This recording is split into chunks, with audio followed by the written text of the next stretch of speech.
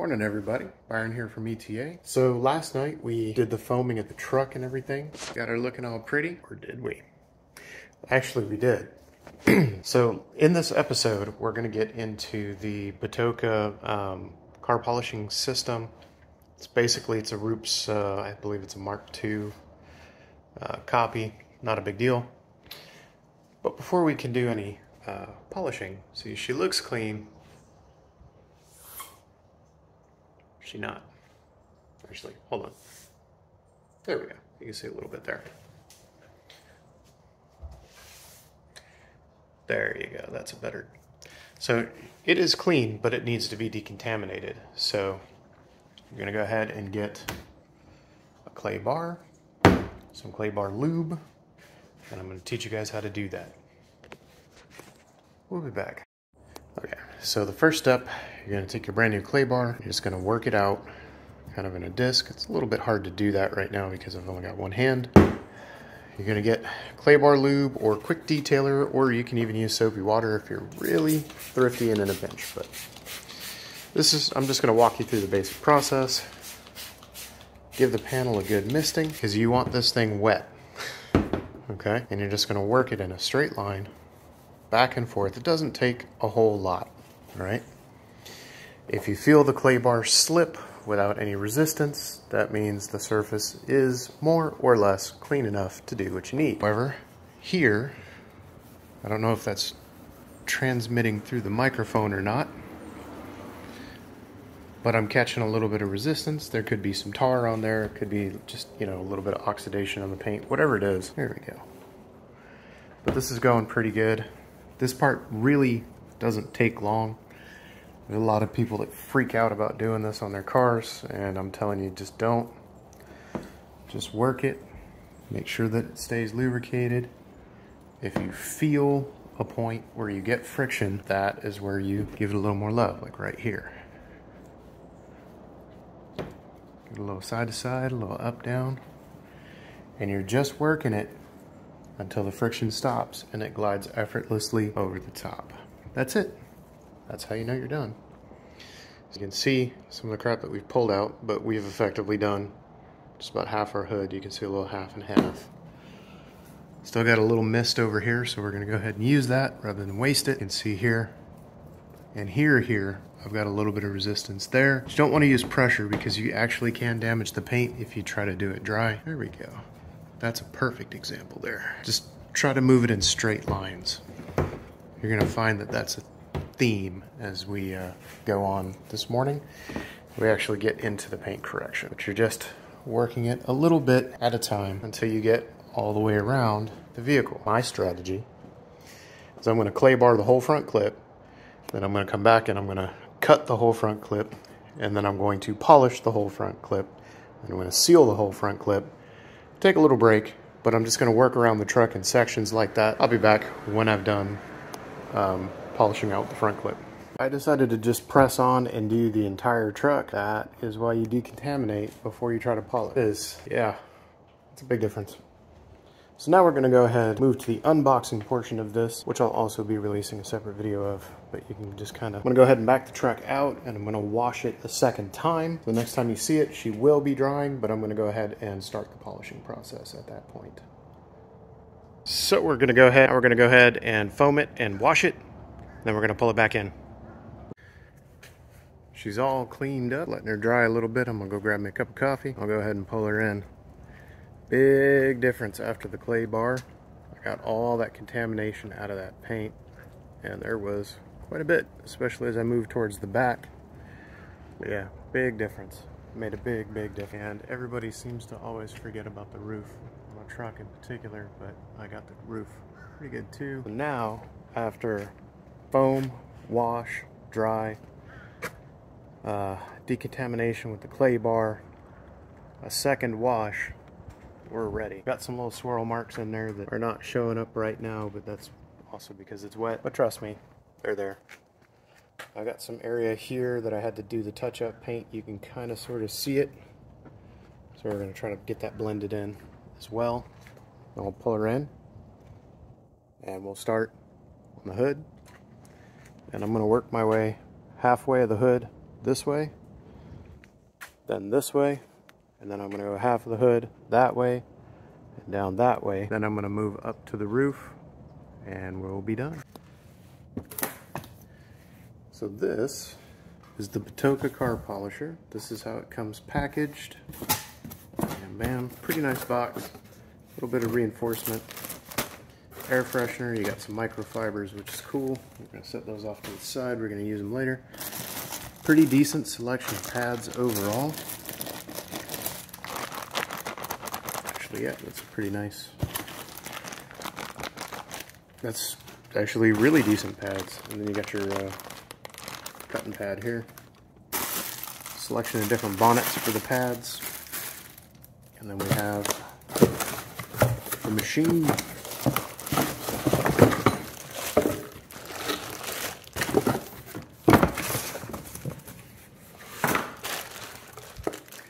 And this is essentially a copy of a Rupes Mark I, if ever I've seen a Rupes Mark I. And I've seen one, because I own one. This video, however, is not about that.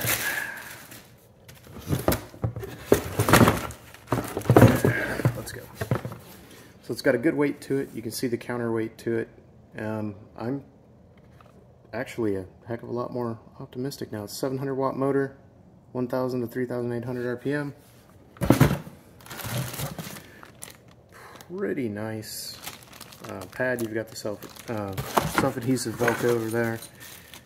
You've got extra screws and washers, which is good. You've got your instruction manuals, your side handle, and a U handle that I'm never going to use. I'm kind of impressed. Go ahead, open it up and get this thing set up, and then I'll show you how to do that. And before I forget, it does come with an extra set of brushes. That's what those little guys are there. So you can actually service this motor, which is actually a sign of a pretty decent product. So what you do is you line up the pad. There is a cam at the bottom of it that it all goes into. You're going to hold it very still, and you're going to go ahead and run that bolt down until it's flush. Don't forget the washer. That's a Nordlock washer. So the teeth go towards the surface you want to lock. And then you go ahead and run that bolt in while holding on to the hook and loop base. And what that does is give you the stability you need, so you can go ahead and tighten that screw up. Pretty straightforward. Honestly, when you do it, it's kind of self-explanatory. The instructions tell you to hold it with a wrench somehow. You're obviously not going to squeeze a spanner or wrench back there. So that's the way you install it. You just run that bolt in while holding the backing pad. Let's go ahead and get after it. So for the first cut, I'm going to go ahead and use the waffle pad. And then I'm going to use the flat pad when I actually get to the polishing portion. Actually, you know what? I think I'll use the waffle pad for the polishing, and I'll use the flat pad for the cut process. That makes a little bit more sense to me. So that's what we're going to do. I'm going to use that pad there for the cutting, and then the white one is for the white fluffy one is for the actual polish. But when I use the cutting compound, which is part 1, this is the pad that I'm going to use. Don't forget to prime the pad. You can just go ahead and use detailer. Some people use a little bit of like deionized water or something like that. I just use detailing spray because that's what I have, so that's what we're going to work with. So you take it like so, get it here, and you just give it a good little slappy slap. Make sure that it's going to stay in put a couple dots of your cutting compound on, and just start going to town. So we'll be back when I get over at the car, or when I get back over to the truck. I'll cut back in. I'm going to go ahead and do all the prep pad off camera, and then plug it in and get ready to rock. Alright, so just one thing I want to cover real quick. This is the lock button, and this is the power button. Okay? If you hold this button and pop that button, the power button may actually stick on. So when you plug this thing in for the first time, give it a squeeze and make sure that this button isn't locked in. I just took a bath in cutting compound. So don't be like me. So check that out. That's a 50-50. That side is done. Haven't touched this side yet, but you can see that is a huge difference, and we're only on the first step. Man, that's nice and slick. I can't wait to get to the polish part. That's my favorite part. So if you guys are curious, that thing will cut. It's got enough power to cut and cut very well. Just make sure that you get the pad primed properly. Make sure you use enough compound and send it. So I'm going to go ahead and finish the front clip, and then I'll show you a 50-50 between here, just so you can get a before. Okay.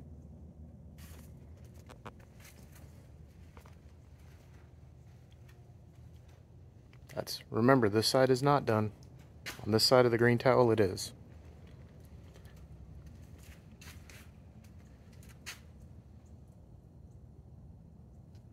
Let's get it. Again, there's the 50-50. Let's check out the big reveal. Woo! Look at that. Bling, bling.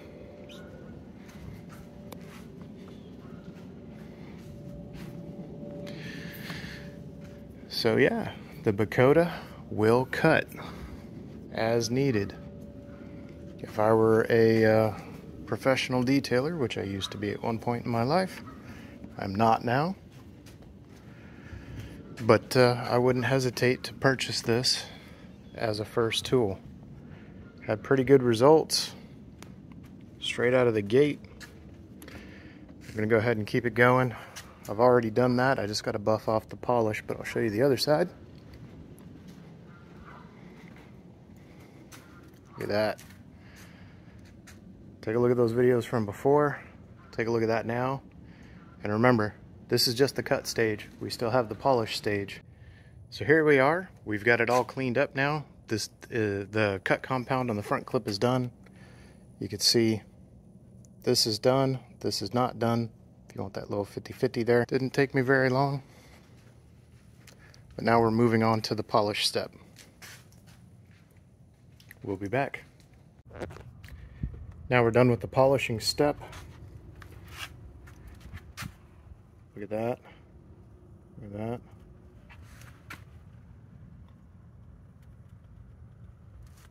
Big difference. Big difference.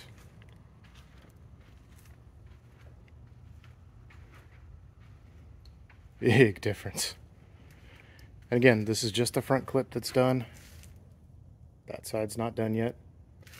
That's one cut pass, and that's one polish pass.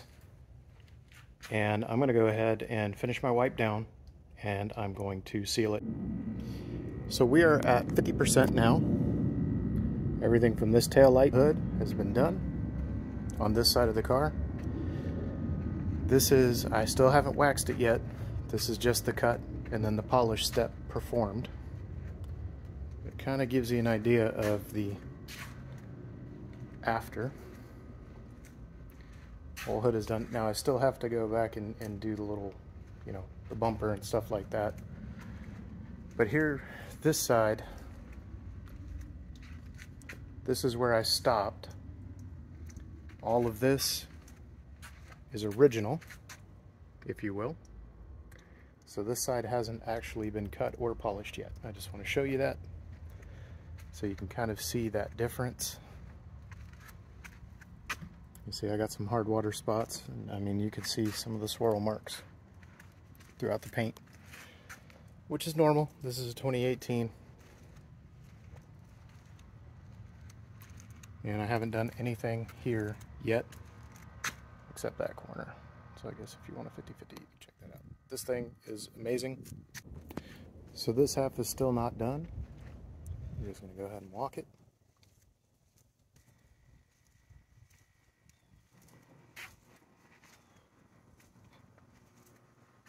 This is all done, by the way,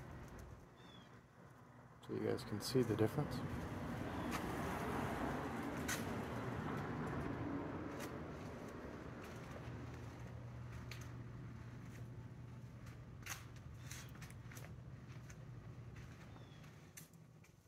And again, this side here is polished.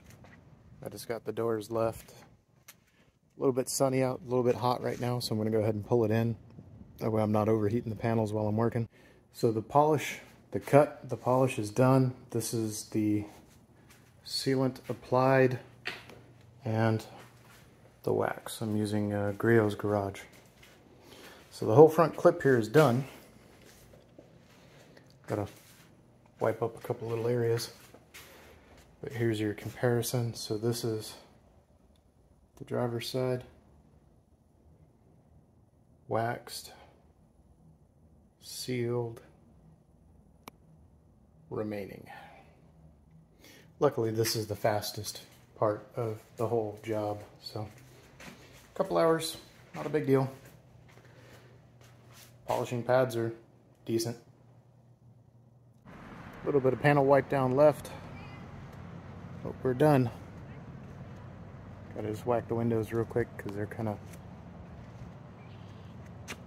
Yep, that's waxed, sealed, ready to rock.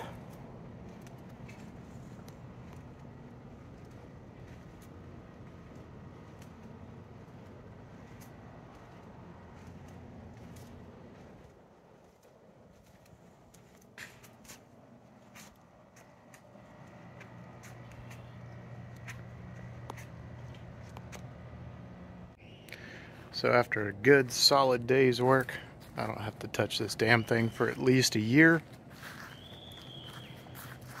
You can kind of see the gray color a little better now that I got everything fully wiped down. But yeah, I am satisfied with that.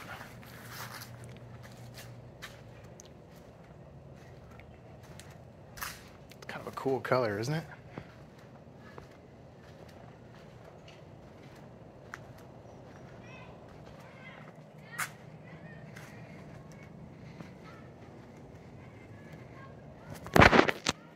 Just because it's fun. Check out my palm tree.